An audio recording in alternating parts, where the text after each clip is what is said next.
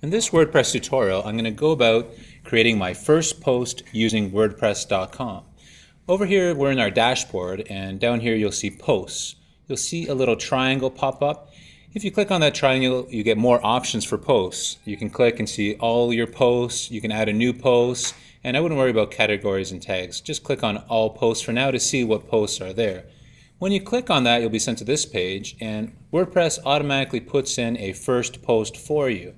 So this is our first post, and I don't really want that generic post, so I can quickly edit that post, throw it out, but I'm just going to click edit for now just to show you what a post would look like. So now I'm in the edit mode. There's the title. I don't really like that title in my post, so I can just quickly type that in. Welcome to my site. Down here, WordPress automatically gives you some information. You can read that or just add your own information. So in here, I'll type a little bit in here. This is my first post. Hooray! Okay, so once you've done that, you can edit your text. I could highlight hooray and I could make it bold, just like in Microsoft Word or in Google Docs. If I click over here, I can show the kitchen sink, as they call it, for more options. You can change paragraph settings. I can change colors, so I can make this whole thing blue if I wanted to. I can change the alignment as well.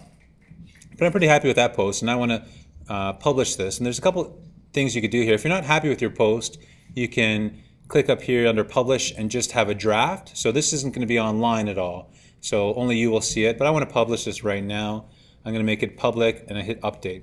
It's very important to hit update. Update is like saving your document.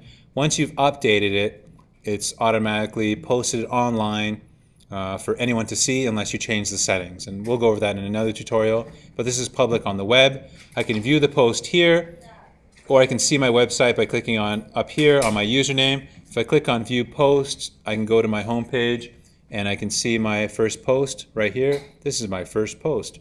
Hooray! So now I know that my post is live and ready to go. It's blue, which is what I wanted.